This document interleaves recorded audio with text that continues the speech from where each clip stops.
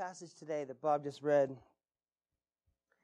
begins the final week of Jesus' earthly ministry.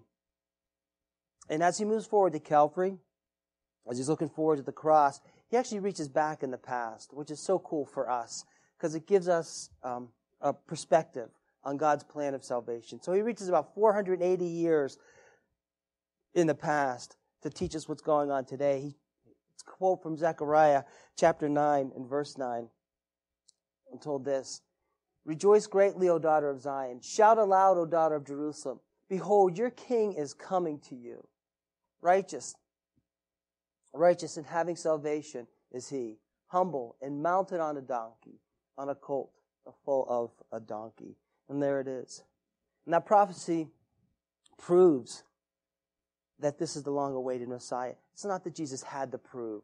He does it for our sake, right? And that's what's so beautiful about the Scriptures. Not that he has to do this. He is Christ. He is God Almighty. But he does it for us in the form of this prophecy, in keeping with his eternal plan, in keeping with his salvation and the gracious benefits that he pours out to his people. So you see that connection? That's something that should reach deep into our hearts, man, that fulfillment of this wonderful prophecy of Christ for us. He came to bring peace. That's what Christ came for, between a sinful man and a holy God. That was his mission, to reconcile sinners like us to Almighty God, holy and righteous God. Ephesians 2:17 says this: "He came and he preached peace to you who were far off and peace to those who were near." Amen? That's it. Isaiah 53:5 says this: "He was pierced for our transgressions. He was crushed for our iniquities. Upon him was a chastisement that brought us peace. And with his wounds we are healed." This is why Jesus commanded Peter to put away his sword in the garden. Remember what happened in the garden? When they came to take Jesus away, Peter got out his sword and he cut off the ear of the guard, of Malchus, I think is the guy's name.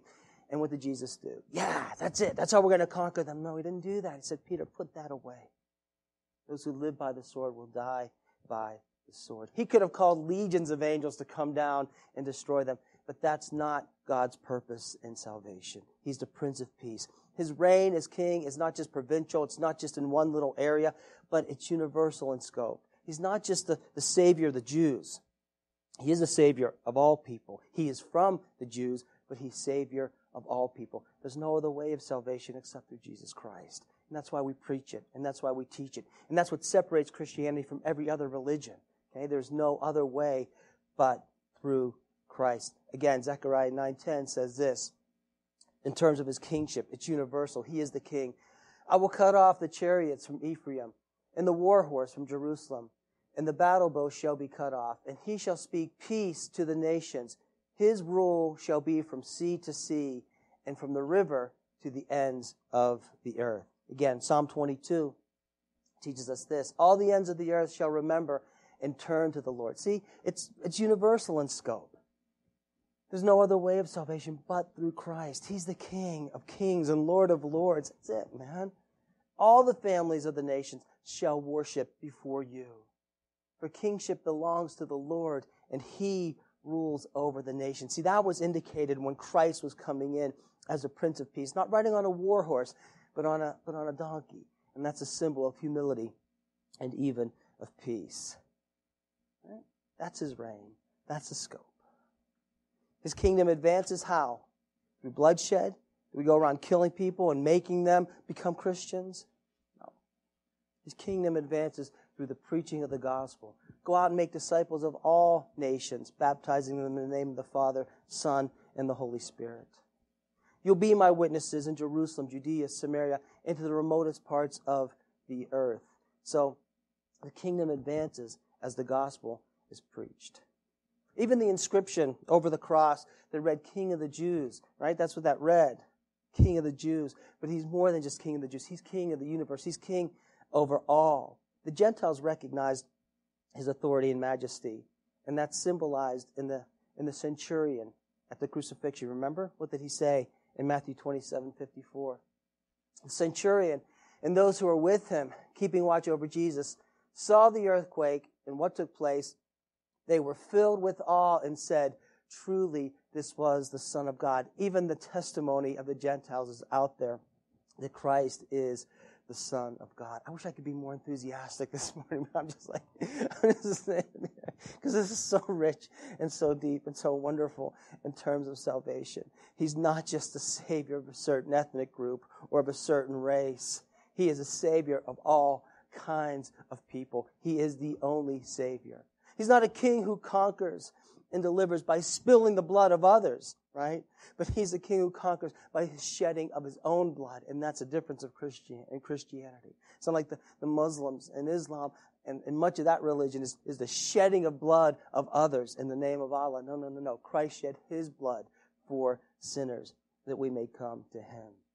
And again, that's so contrary. When you think of a king, when you think of one coming in, you want him to conquer, you want him to defeat, right, with the sword. And there were many who wanted Jesus to do that. They wanted to come in and kind of destroy the Romans and get rid of them. They wanted this warrior king. And yet they can't have a king who came on a donkey and gave himself that we might be saved. It seems so contrary. It seems so counterintuitive, right? You want to see him defeat the enemies, not die on the cross. And yet, that's the only way, the way that's ordained by the Father. It's about the blood. It's about the price needed to satisfy and appease God's wrath. That removes guilt. That's it. That reconciles sinners. That covers our sin and our shame. That's why Christ came.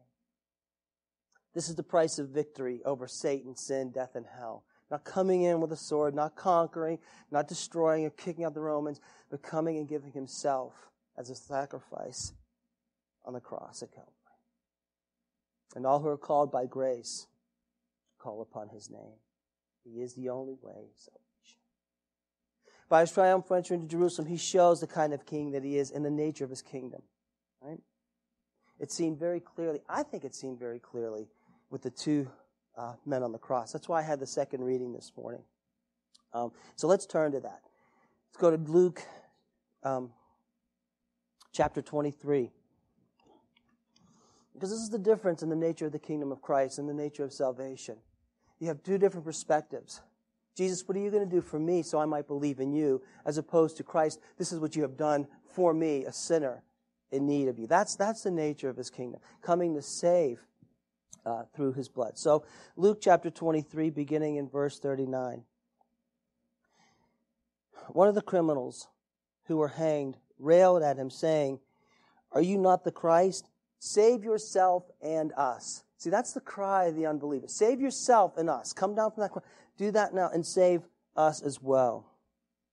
But the other criminal rebuked him, saying, "Do you not fear God, since you're under the same sentence of condemnation? We indeed justly are receiving the due reward for our deeds. But this man has done nothing wrong." And he said, "Jesus, remember me when you come into your kingdom."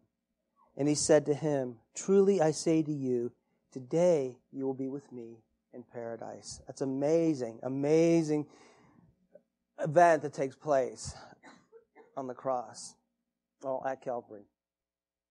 It's a difference between an understanding the kingdom of Christ, right? Because people want this warrior savior to come in and take over, save yourself and save us. But the other one realizes it's not about him. It's all about Jesus. The unrepentant thief thinks about this world. And that's what so many people do. Our friends, our family, co-workers that don't know Christ. It's about this life. Listen, save yourself. Come down from that cross, and then we'll believe. Jesus, you need to prove yourself to me, and then I'll believe in you. Show me, okay? Show me. Satisfy my questions. We have lots of, even our family members, they're so skeptical. Thank you. I should end up taking that Motrin. Skeptical about Christ. I'm going to start blabbering here. You're not taping this one, are you, Betty? Right? They're so skeptical about Christ. Prove yourself to me. Be who I think you should be. satisfy me, and then I'll believe in you. And sometimes that's just the implicit attitude. People might not say that outright, but that's kind of what's going on in their own hearts. That Jesus, you have to prove yourself to me, and then I'll believe in you. Save yourself and save us. That's what the impenitent thief says on the cross. They don't want to bow the knee to Christ. They want a Christ that they can shape, that they can mold. A Christ created in their own image. They want to have their own life and Christ over here. Okay? So they want it both ways.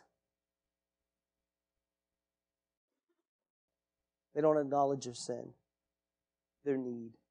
They hold on to their pride, and they live for this life. Right? Come down from there, King. Prove yourself to me, and then I'll believe in you.